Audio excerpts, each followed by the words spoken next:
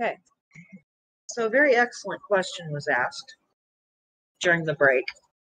We're studying Hebrews chapter 6 right now. I'm going to read verse 6 because it directly relates to the question that was asked. If they shall fall away, to renew them again unto repentance, seeing they execute to themselves the Son of God and put him to an open shame. The statement, where is it? It was in verse 4. Statement is one long sentence. For it is impossible for those who were once enlightened and have tasted of the heavenly gift and were made partakers of the Holy Spirit and have tasted the good word of God and the powers of the world to come, if they shall fall away again, to renew them again unto repentance, seeing they execute again to themselves the Son of God and put him to an open shame. Okay, that's the quote that developed the question. And the question was, how do they shame Jesus Christ? By falling away into apostasy. It's an excellent question. The answer is, this goes back to the commandment, thou shalt not take the name of the Lord thy God in vain. We've been told, I don't know about you guys, I'll just speak about myself. I know I heard all of my life that to take the name of the Lord in vain is to speak his name when you're not preaching about him, or like a curse word. Like, you guys have heard them, you know what they are. So while that's possibly true, that's not what the scriptures are talking about. This is what the scriptures are talking about when God gave the command, thou shalt not take the name of the Lord thy God in vain. Why? Because this is why the scriptures in another place refer to us as ambassadors of Jesus Christ. When you're walking around calling yourself a Christian, one who is like Christ, if you're apostate, and the world can see that, they can see the hypocrisy, they can see the contradiction, and so on. What puts the name of the Lord to shame and his sacrifice to shame is you are misrepresenting him. You are causing shame to come upon the name of Almighty God when you walk around carrying his name, but you're acting like the devil in whatever form. Does that answer your question, Sonia?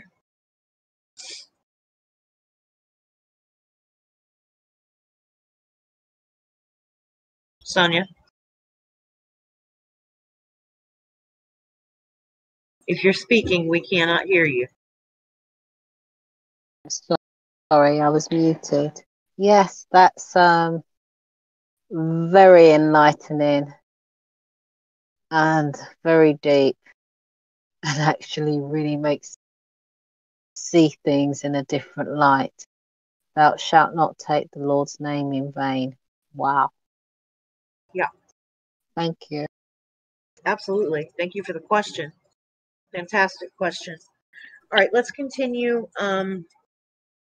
I really want to get through the rest of chapter 6 because it's really important for leading into chapter 7. But for the sake of the recording and for time, I'm going to skip to the end of chapter 6. Even though I hate doing so because I don't want anyone to think I'm trying to take things out of context. So let me go to the end anyway, just as I said, for the purposes of time. Let's go to verse 15 of chapter 6 in Hebrews. And so, after he had patiently endured and obtained the promise, for men truly swear by the greater, and an oath for confirmation is to them an end of all strife, or dispute, as your version of scripture says, Sonia. Wherein God, willing more abundantly to show unto the heirs of promise the immutability or the unchangeableness of his counsel, confirmed it by an oath, that by two immutable or unchangeable things, in which it was impossible for God to lie, we might have a strong consolation, who have fled for refuge to lay hold upon the hope set before us, which hope we have as an anchor of the soul, both sure and steadfast, and which enters into that within the veil. This is a reference to the priesthood. When we went through chapter 6 the other night, I made mention that only on one day a year could the Levitical high priest enter into the most holy place, sometimes referred to as the Holy of Holies. It was on the Day of Atonement, and he would make atonement to sacrifice before God for the sins of the people. It was the only day he could enter it, and no one else but the high priest could enter there. But this is telling us in Hebrews 6:19, which hope we have as an anchor of the soul, both sure and steadfast, and which enters into that within the veil, whither, or where, the forerunner is for us entered, even Jesus, made a high priest forever after the order of Melchizedek. Now that's the opening of the next chapter. This is the context of the next chapter. He's talking about the priestly service.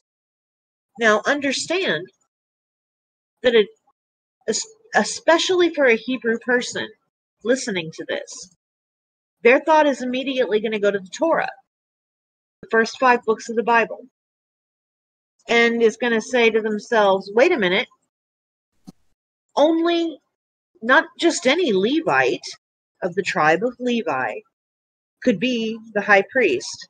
It was a specific subset of Levites called the sons of Aaron. Only those descended from Aaron, the first high priest of the Levitical order, only they could be the high priest, and only they could enter the Holy of Holies.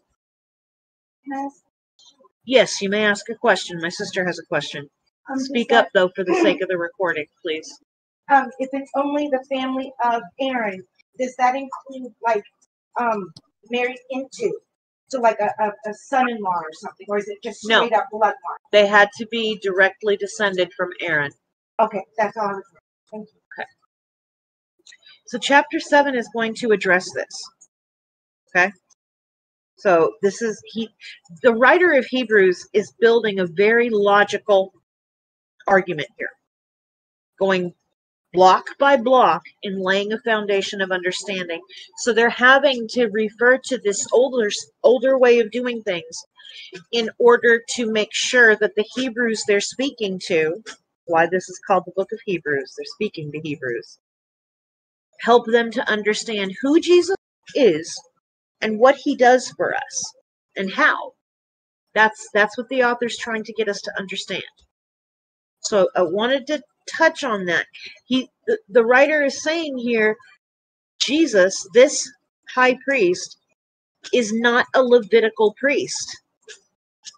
He's of a different order of priests, the order of Melchizedek. And the writer is going to continue from there as we go into chapter 7. So here we go. For this Melchizedek, king of Shalom, or Salem, Jerusalem, priest of El Elyon, Almighty God, who met Abraham returning from the slaughter of the kings and blessed him, to whom also Abraham gave a 10th part of all, so a tithe, of all that he had. First being by interpretation, so the writer's now interpreting for you, what does Melchizedek mean? Continuing in verse 2. First being by interpretation, king of righteousness. That's what Melchizedek means. And primarily that was his job. That was who he was, the office he was operating in. And after that also, king of Salem, which is king of peace. What does Isaiah tell us? He lists off a whole bunch of things that the Messiah would be called. One of those titles is Prince of Peace. So the writer of Hebrews is asking us to remember this encounter that Abraham had with Melchizedek, the king of Salem. Again, building a point here, block by block, brick by brick. Verse 3. Without father, without mother, without descent, having neither beginning of days nor end of life, but made like unto the Son of God, abides a priest continually. The writer of Hebrews is telling us that this Melchizedek, Malachizedek, which whole other rabbit trail we could go through on that at some point. I think there's a hidden priesthood that is going to be revealed during the millennial reign. I'll just tease you with that right now. For the purposes of this study, we do not have time to chase that down. But somebody remind me sometime and give me a day to prepare for that. And we can do a study on that if you would like. But for now, made like unto the Son of God, abides a priest continually. So the writer is telling you that this Melchizedek that Abraham met on his way back from the battle of 5 kings against 4, where he rescued Lot and all of the other people of Sodom who had been taken captive by Nimrod and his army of Nephilim kings. On his way back, Abraham goes past Salem, which later would be called Jerusalem, and meets this Melchizedek. And that Melchizedek never shows up again, like face to face with somebody.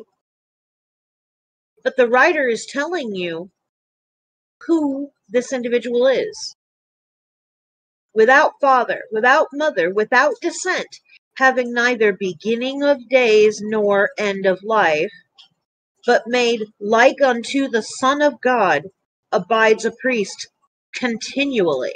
So this is an immortal priest, king of righteousness, and king of Salem. With no, why would the writer say that this King Melchizedek was without father, without mother, without descent, having neither beginning of days nor end of life? Why would they say that? Because remember what happened right before that in Genesis. So the writer's talking about Genesis 14, I think, where Abraham 14. meets Thank you, It's yes. in the chat. 14, 17 through 19. Thank you. So what did Genesis tell us right before the story of Abraham begins? The Table of Nations. The Table of Nations. This priest isn't listed there. Not anywhere in the Table of Nations. No genealogy laid out for this king of Salem, this king of righteousness. But the writer is telling you they know who this Melchizedek is. So let's continue. Hebrews 7, verse 4. Now consider how great this man was, unto whom even the patriarch Abraham gave the tenth of the spoils. And truly, they that are of the sons of Levi, who receive the office of the priesthood, have a commandment to take tithes of the people according to the statutes, that is, of their brethren, though they come out of the loins of Abraham. I simplify this. Now he's mentioning a different priesthood. This writer is mentioning a different priesthood and saying, making a specific point, they descend from Abraham. And they do what Abraham did when he met this Melchizedek. They take tithes. Now he continues. Verse 6. But he whose descent is not counted from them received tithes of Abraham, and blessed him that had the promises. And without all contradiction, the less is blessed of the better. So, in other words, think of ranks.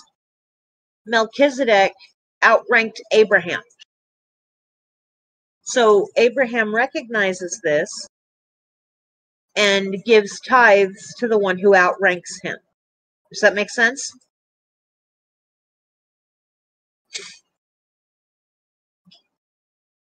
Anybody? Yes. Yep. Okay, thank you. Verse 8. And here men that die receive tithes, but there he receives them, of whom it is witnessed that he lives. It's witnessed that this Melchizedek lives. Verse 9. And as I may so say, Levi... Oh, Yes?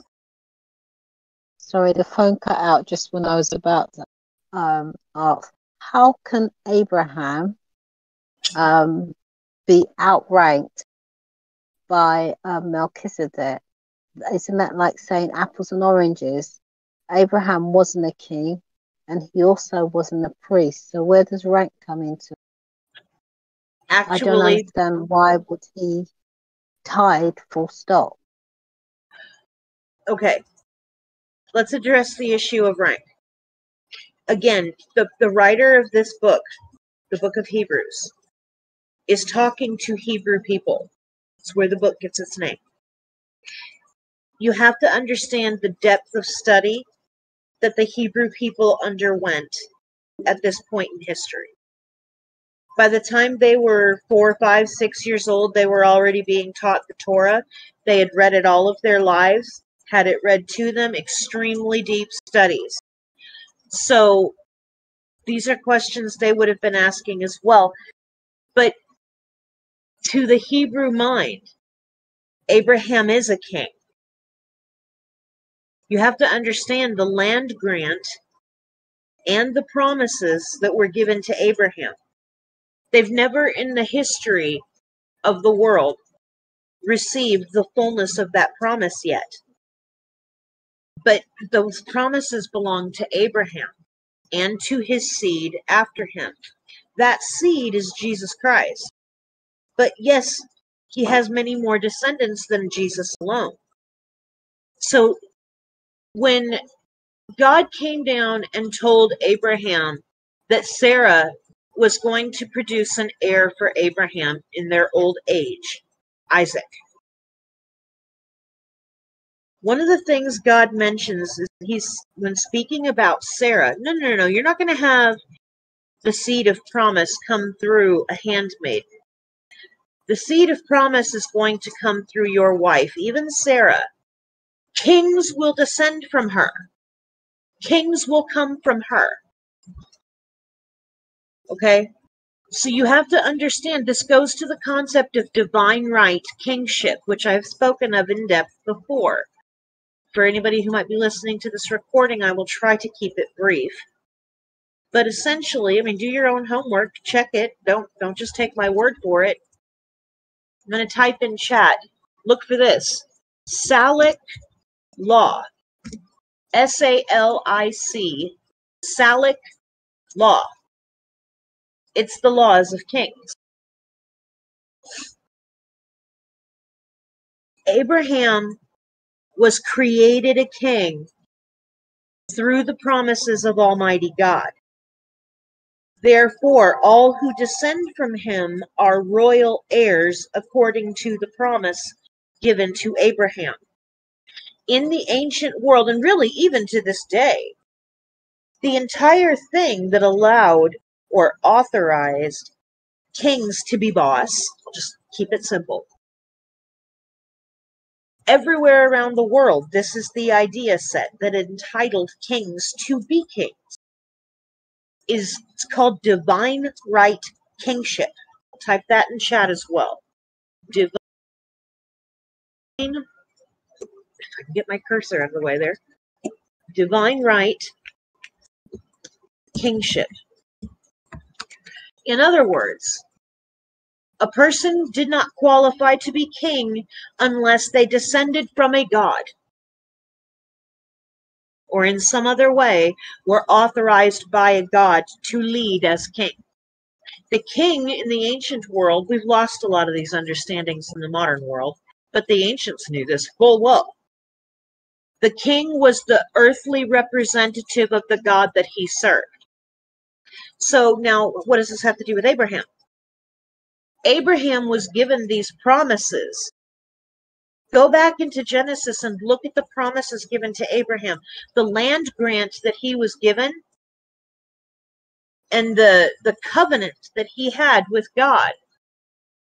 He was created a king by Almighty God, i.e., he qualifies as a king under divine right kingship. He was God's authorized representative on the earth in his time. Therefore, all who descend from him are royal seed.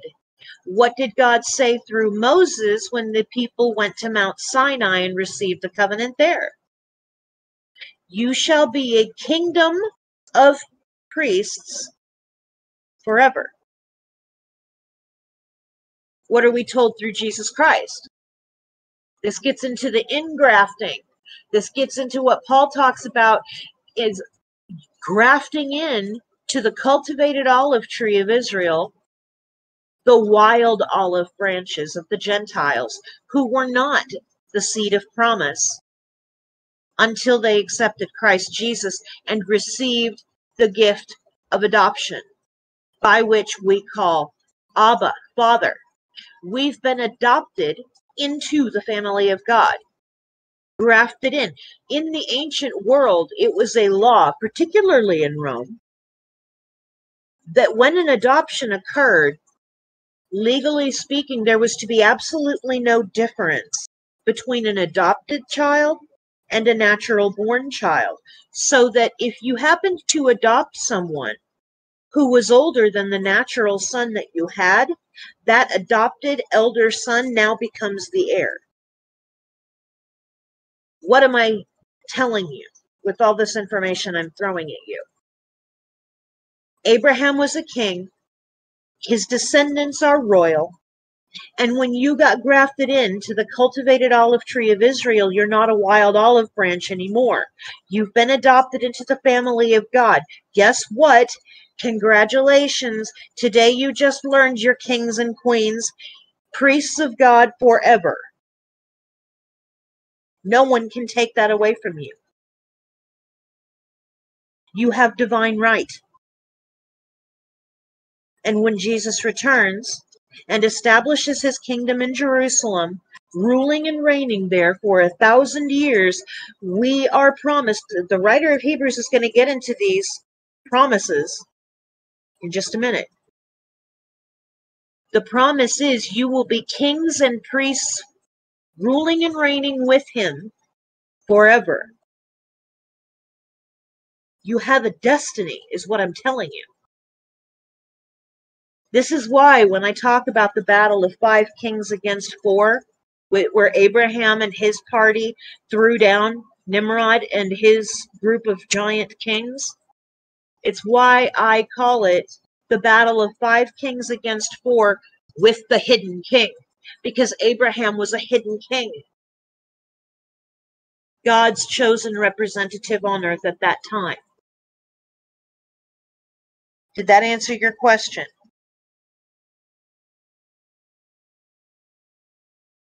Beautifully. Thank you.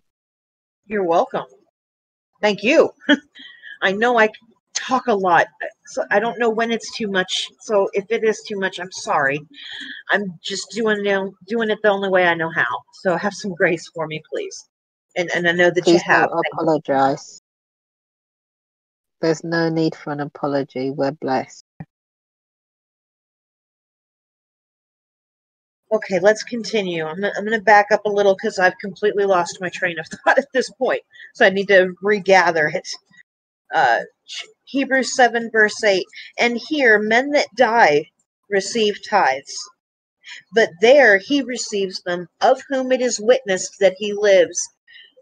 And as I may so say, Levi also, who received tithes, paid the tithes in Abraham. For he was yet in the loins of his father, Abraham, when Melchizedek met him. Look at the way the Hebrew people think. Look at the way that they think.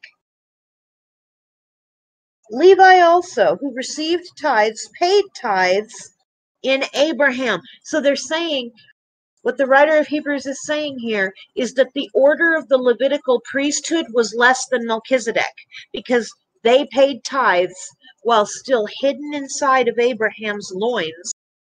These were his descendants, right? He had not produced Isaac yet, let alone his grandson Levi. But the writer here is saying Levi was hidden inside of Abraham still. And Abraham gave tithes to Melchizedek. Therefore, Levi, hidden in Abraham, also gave tithes to the priests that outranked them, Melchizedek. Does that make sense? It does. So the Levites, in a sense, they weren't the first priests, right? Melchizedek was. They were a stand-in intercessor here on earth until Christ came. Yes, precisely. Because it twisted my mind when your sister asked the question about, because Jesus is not from the line of Levi, right? Right. He is from the line of Judah. Yes. And So the writer of Hebrews is going to address that. Okay, go ahead. Okay. Verse 11. If therefore perfection were by the Levitical priesthood, for under it the people received the Torah, what further need was there that another priest should rise after the order of Melchizedek, and not be called after the order of Aaron? For the priesthood being changed, there is made of necessity a change also of the priestly regimen. That's a mind-blowing statement. It's so big, I'm not even going to address that right now. I'm going to wait and let the writer of Hebrews explain it to you. 13. For he of whom these things are spoken pertains to another tribe, of which no man gave attendance at the altar. In other words, we've never seen someone from another tribe offering sacrifices at the altar of God. Only the descendants of Aaron. Okay? For it is evident that our Lord sprang out of Judah, of which tribe Moses spoke nothing concerning the priesthood. Judah was never mentioned about the priesthood through Moses, only the line of Aaron. Continuing in verse 15. And it is yet far more evident, for that after the similitude or the likeness of Melchizedek, there arises another priest, who is made not after the regimen of the commands of the flesh, but after the power of an endless life. For he testifies, you are a priest forever after the order of Melchizedek. That's Psalms 110:4, by the way. Verse 18, for there is truly a disannulling of the commandment going before for the weakness and unprofitableness thereof. He's about to explain why it was weak and unprofitable.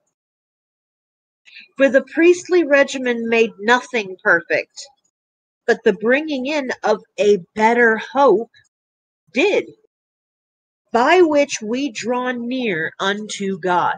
This better priesthood draws us near to God. And inasmuch as not without an oath he was made priest, for those priests were made without an oath, the Levitical priests, but this with an oath, by him that said unto him, Yah swore and will not repent, you are a priest forever after the order of Melchizedek. 22. By so much was Yeshuah, Jesus, made a surety of a better covenant. He's the down payment on a better covenant. And they truly were many priests, because they were not suffered to continue by reason of death. Otherwise, Aaron would have stayed a priest forever, right? But he was mortal because of the sin virus, as I call it. Mortal. Not allowed to continue, neither any of his descendants. They die too. But this Melchizedek has an endless life. So he's priest forever. Verse 24, but this man, because he continues ever, has an unchangeable priesthood. Wherefore he is able also to save them to the uttermost that come unto God. Lost my place. That come unto God by him, seeing he ever lives to make intercession for them. He lives forever making intercession for us. He doesn't ever go away. Jesus said, heaven and earth will pass away, but my words will never pass away. Never. Verse 26, for such a high priest became us, who is holy, harmless, undefiled, separate from sinners, and made higher than the heavens, who needs not daily, he means sacrifices, as those high priests, Levites, to offer up sacrifice, first for his own sins, and then for the people's. For this he did once, when he offered up himself. What did God tell Abraham when Abraham was ready to sacrifice Isaac? Hurt not the lad. I will provide myself a sacrifice. And then Abraham finds the ram with its horns caught in a thorn bush. Where did Moses meet God for the first time? Burning bush. Thorn bush. What crowned Jesus on earth just before he was crucified? Thorns. Yes. Yes. He truly is the Lamb slain from the foundation of the world, and our high priest forever after the order of Melchizedek.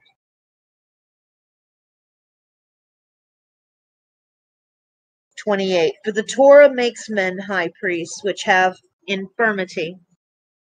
But by the word of the oath, which was since the Torah," in other words, it's hidden in the Torah. We just covered a piece of that. "The Son is consecrated forevermore." High priest forever after the order of Melchizedek. Does anybody have any questions or comments? So in short, just the way that the sacrifices being done in the Levitical law were a stand-in until the fullness of Christ had prophecies had played out, so were the priests to stand in to present them. Yes.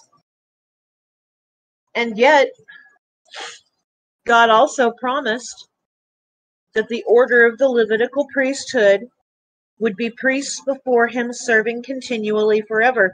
So while people want to say, we're not under the law, that was done away, tell that to the Messiah when he's ruling and reigning in Jerusalem for 1,000 years, and there are temple sacrifices going on in the third temple while he rules and reigns.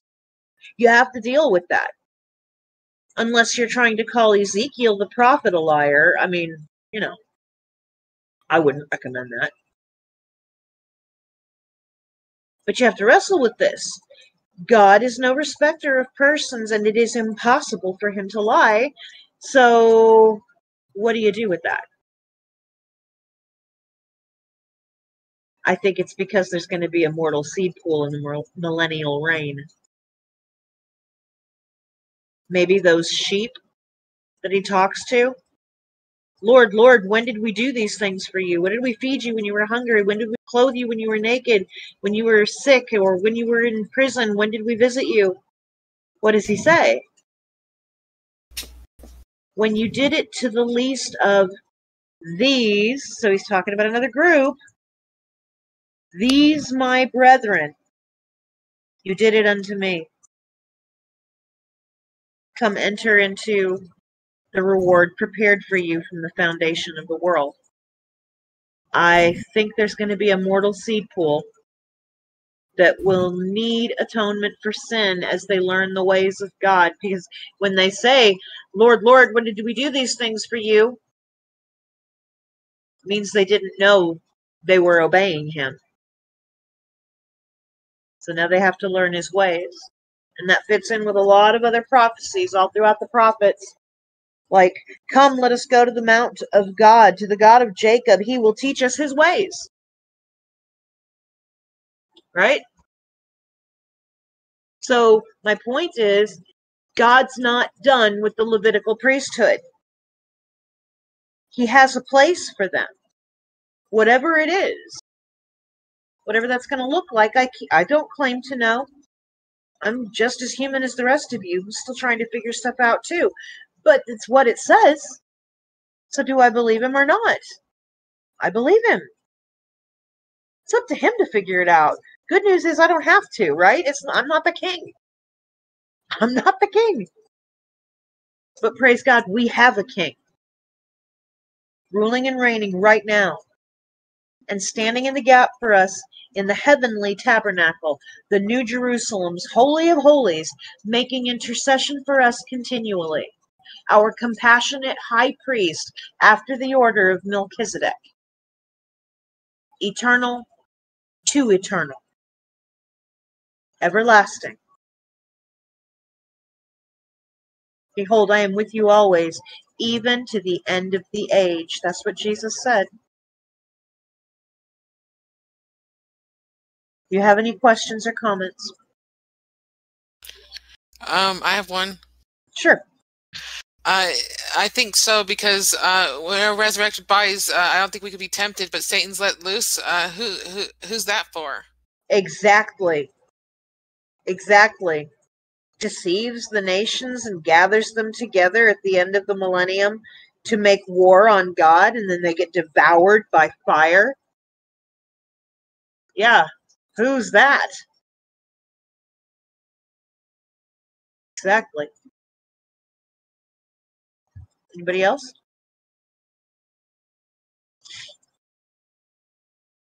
All right, then I propose we close out this recording for now, and you guys can let me know if you want to continue into chapter 8 or if you want to call it good for the night. What is the summary or the extent of chapter 8 in addition to clarifying what we just went over? Give me a second. It talks about what Jesus does as high priest in the heavenly sanctuary and why he's not operating as a priest here on earth. Talks about a better covenant, why there needed to be a change in the priesthood from the Levites to the order of Melchizedek. That's basically a summary, like really brief summary of what it goes over. I would say let's go ahead and finish it up after you took a break. It's only 13 verses. Yeah. If that's okay with you? That's perfectly fine with me. Okay. We'll take a 5 or 10 minute break here and we'll return with chapter 8.